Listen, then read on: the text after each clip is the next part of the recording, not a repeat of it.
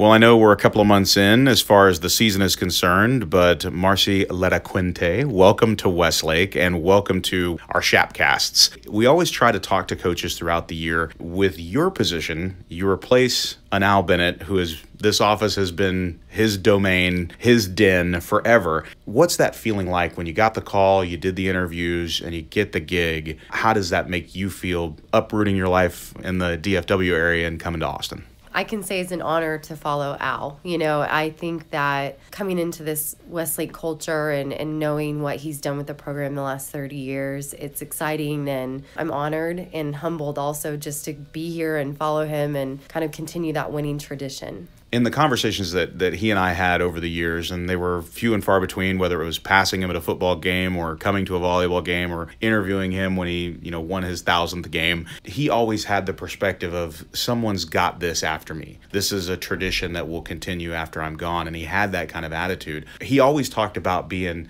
a male coach coaching women. I look at it as an opportunity to see things from a different perspective. How have the girls so far responded to you? I think the girls are working hard. They're great. When I came in April, they were just excited to get started, and I think we've been focusing a lot on just team culture, and I feel like they have responded really well to the change. I think the whole community's been very supportive, and it's been a great transition so far. Even Al has lended a helping hand and advice, especially when I first started, and so it's been a good transition. I think the kids are reacting well. We talked about this with Coach Dodge when he assumed the reins of the football program in 2014, is that those first captains are the most important people. And as far as determining what the culture is going to begin with, and we always talk to coaches and business owners and all walks of life, you never get another chance to start. You always have that one chance of getting off to a good start. And with Jada and with Rory, with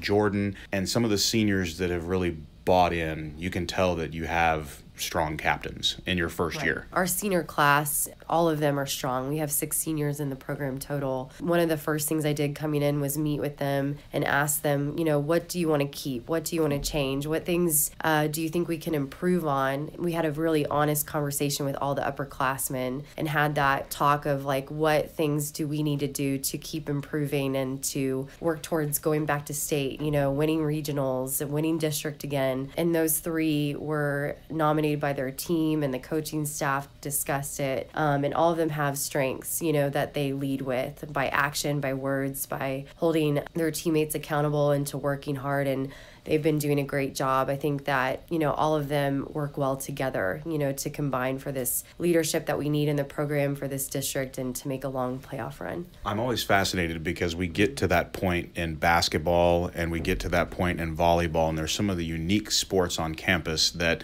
go from a one match or one game to tournament play, usually with travel involved. And I find that when you get your team on the road and get them sequestered in one space and one hotel room or a group of hotel rooms, and then you have several games in a day, your success in the Pearland tournament, all of the tournaments that you went to before district play really got off the ground, allowed for that chemistry to kind of develop not only with the players but with the coaches as well. Describe that experience of being able to compete in tournament play and why it's so important for team chemistry. I think that the bus rides in general are a good time for the kids to play games and joke around and do the team, bonding thing. And the hotel rooms, we mixed it up every trip, and they got to spend time with different kids in different times. So at dinners, we didn't have cell phones out. They were all talking and joking around, and it wasn't hard for them to give those up. But, I think it was a really important time for the girls to bond, but also get to know the coaching staff and me. And we had a lot of fun, on the trips down there, and even the coaching staff to get to know each other. We even had a few minor injuries and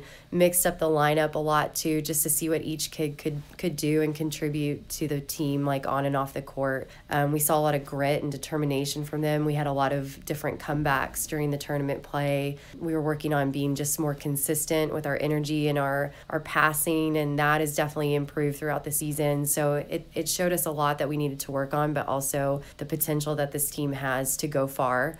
We got to see a lot of good competition from all areas of the state in Dallas and Houston and San Antonio. So it puts us in a good spot. You look at the upcoming match this evening, I think you'll probably understand, even though your time in the DFW area was long, you probably had your fair share of rivals. It is a little bit different when Westlake plays Lake Travis, and you get to experience that for the first time tonight, and you do it on the road. Preview that game for us. I have definitely heard about the rivalry and read about it in the papers too. You know, I'm excited. I'm ready to get over there, and I've heard their gym is pretty cool to play in. I'm excited that I know they're going to have a lot of fans. So it'll be an exciting environment to play in. You know, I think when we played Bowie, they also had a lot of good fans and made it loud and rowdy in there, and the kids responded well. So they've had some of that practice to kind of go into it. But I think tonight is just going to be really going in there and focusing the girls. I think that they're ready, and I think that for me, I'm nervous before every match, but this one is just more of an excitement, to get in there, and no matter what happens, I think that our kids are ready to play, and I think we'll have a good showing. Yeah, Coach Dodge always talks about that as if you're not nervous, something's wrong with you. Yeah. And I think that there's something to be said for going to their place and being able to understand what you're capable of as a player in that situation, but also as a coach being in that situation for the first time as well. In Dallas, the volleyball is also very strong, so we were used to having just some big nights, and sometimes in district it was every night was a big night, but this is definitely one of those matches that creates the butterflies in the stomach, and that's what makes it fun, and the kids are all pumped up, and it's just trying to keep them settled before we get there to kind of release that energy and use it at the right times. But I'm looking forward to it. I think that we've prepared, we've done everything we could, so it's just trusting that and going into tonight and adjusting when we need to. If we need to make any adjustments with the lineup or how we're playing, we're ready for a battle, and it's exciting. Final thought, I always talk about trust with the coaches and the players, and you just brought it up. Trust in 15, 16, 17, 18-year-old young women, and developing a trust that is so new.